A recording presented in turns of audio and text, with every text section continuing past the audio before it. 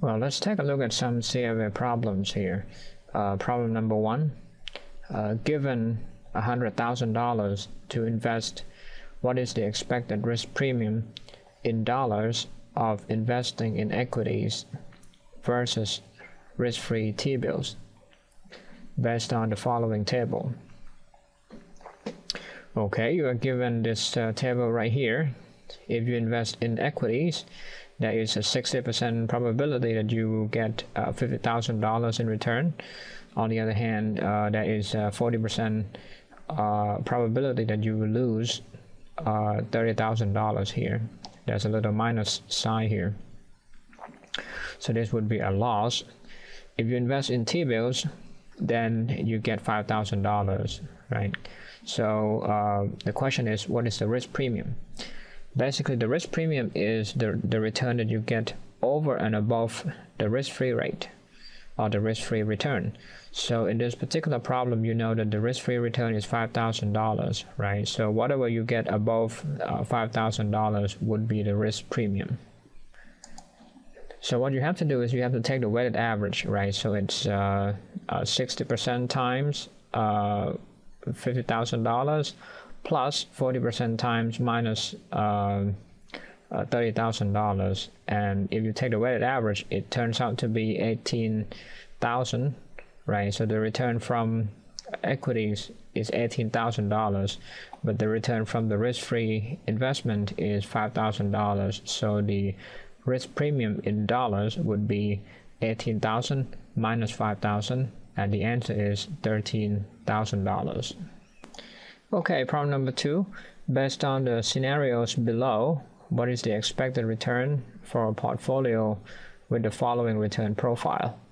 And you have this table right here. There are 3 possible outcomes. If there's a bear market, then the return is minus 25%, and the probability of having a bear market is only 0.2 or 20%. If the market is just normal, which is 30% likely, then the return would be 10%. And if there's a bull market, then the return would be 24%, and it's 50% likely. So what you do is you take the weighted average, and you get the return, the average, the expected return. Okay, so here's a solution. Problem number 2. Basically, you just take the weighted average, right? Probability of having a bear market is 0.2 times the return that you get from that if there is a bear market, which is minus 25%, right? And then you keep doing this. There are 3 possible outcomes. Then you have 3 terms, and the answer is 10%. Okay, number 3. Use the following scenario analysis for stocks X and Y to answer CFA problems 3 through 6. Okay, again, you have 3 possible states: bear, normal, and bull. You see the probability distribution. You see the return in each state for stock X and stock Y. Problem number 3. What are the expected rates of return for stocks X and Y? So this is very straightforward. Just take the weighted average for stock X and take the weighted average for stock Y, right? So let's take a look at this solution here. For stock X, right, you take the weighted average right here. You have 3 terms, 1, 2, 3, and it's 20%. For stock Y, you take the weighted average again, and you get 10%. So the answer is the expected return for stock X is 20, and the expected return for stock Y is 10. Number 4, what are the standard deviations of returns on stocks X and Y? Okay, here's how you get the standard deviation for stock X, right? You have sigma square, which is the variance of stock X, is equal to, first of all, you have the probability right here, 0.2, right? This is the probability of having a bear market. And then the average return or the expected return is 20%. So basically what you do is you find the difference between the return in that particular state if there's a bear market, right? And the average return, which is 20, and then you square the difference, and then you multiply that by the probability, right? I'm sure you're familiar with this because you have taken at least one class in statistics. So you get the variance of stock X, which is 592.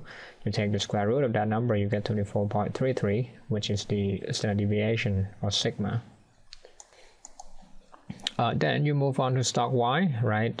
You compute the variance of stock Y just like you did with stock X, and you get 175. You take the square root, you get 13.23 right here. Number 5, assume that your portfolio,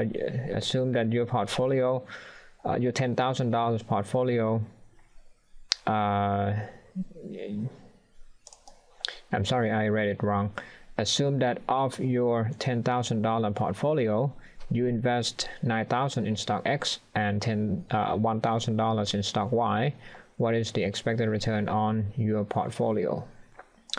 Okay, you know that the expected return for X is 20 and the expected return for Y is 10, right? So you invest 90% of your money in stock X, so it's 0.9 times 20, plus you invest 10% in stock Y, so it's 10% times 10.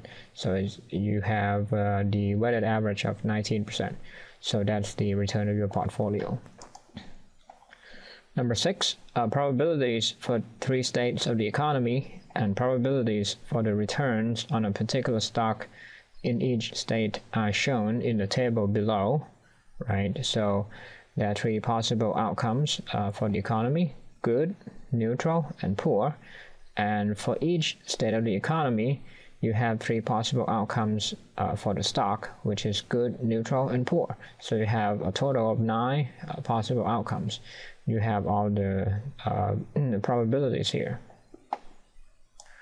So the question is, what is the probability that the economy will be neutral and the stock will experience poor performance, right? So you look at this table right here, you can see that the probability of having a neutral economy is 0.5, right? And within this state of the economy, the probability of having poor performance is 0.3. So this is what we call conditional probability. So the probability of having poor performance is conditional on having a neutral economy. So the idea is you have to multiply 0.5 by 0.3 right here, and you get the probability of having poor performance in a neutral economy. All right, number 7, an analyst estimates that a stock has the following probabilities of return depending on the state of the economy: good, normal, and poor. The question is, what is the expected return of the stock? So it's very simple. You just take the weighted average, right? You multiply 0.1 by 15, then 0.6 by 13, 0.3 by 7, and then you add all of them together. And the answer here is 11.4%. That would be the expected return of the stock.